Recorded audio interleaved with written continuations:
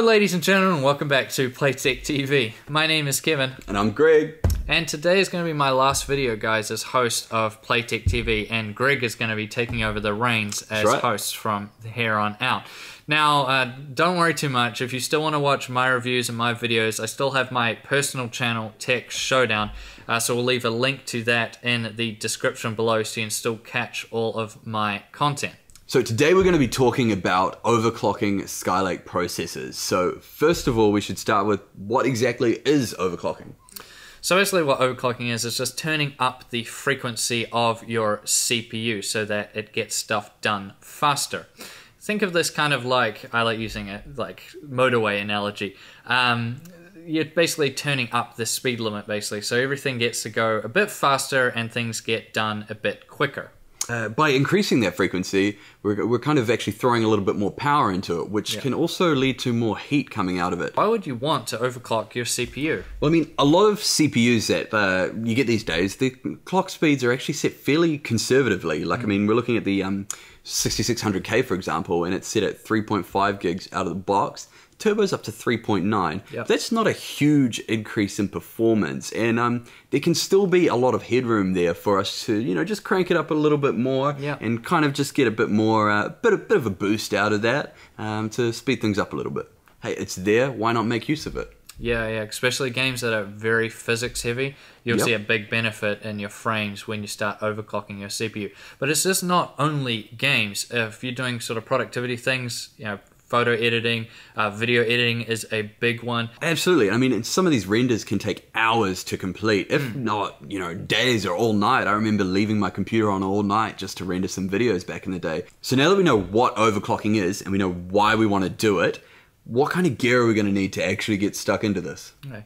So for this particular video, we're talking about Skylake. So for that, you're going to want an unlocked Skylake processor, and that means you have two choices, either the i7-6700k or the i7-6700k. You're going to need a good motherboard as well, so we'd recommend the Z170 series of motherboards. You want to stick with that chipset because it's designed for overclocking. The better Z170 motherboard you get should allow for a better overclock, as it's going to be giving your CPU a cleaner, more efficient power. So you're going to be able to crank it just a little bit higher, basically, but when you do that, it's going to be throwing out a lot more heat. So the big thing to remember with the Skylake unlocked processors is that they don't come with a cooler. Generally speaking, with coolers, the bigger, the better. So just, if you got the room in your case, just go nuts. Yeah.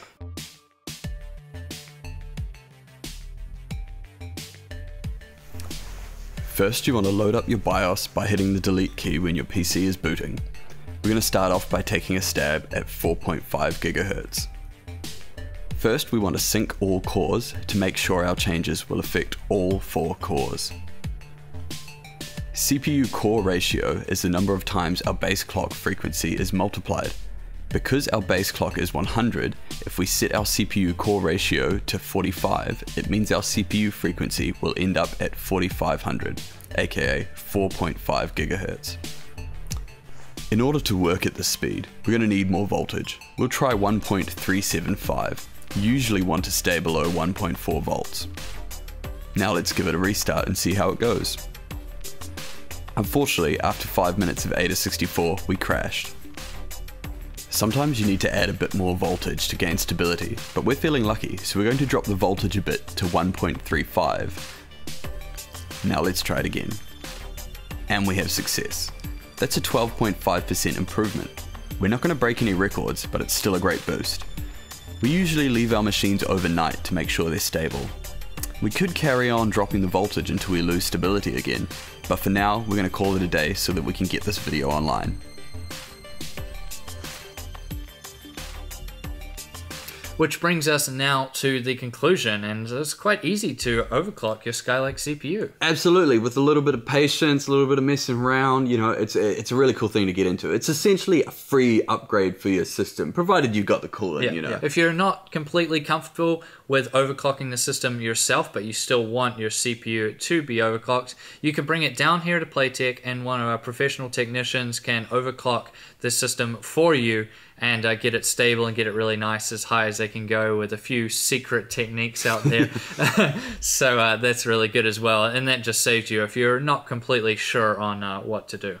So that's going to round out this video, guys, and this is going to round out Playtech TV for me. So it's been, fun doing it. I've been doing it about, over a year now, and we've put out a lot of videos. The channel's grown to 4 times the size since I took over as host, and I have really enjoyed it. And it's, one of those things that's kind of sad to go, but yeah, we just got to keep going, and I'll keep going with my own channel as well. And it's been fun, and Greg here is going to keep Playtech TV going, so that should be really good as well, and I look forward to seeing the content that he produces. Totally. We're still going to keep in touch with Tech Showdown with Kevin and support him totally, so it's not the end of things for us. No. But if you love something, you got to set it free. Yeah.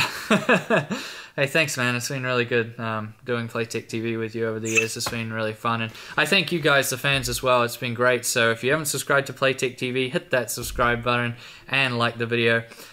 And as Greg will now be saying, we'll see you next time. See you next week.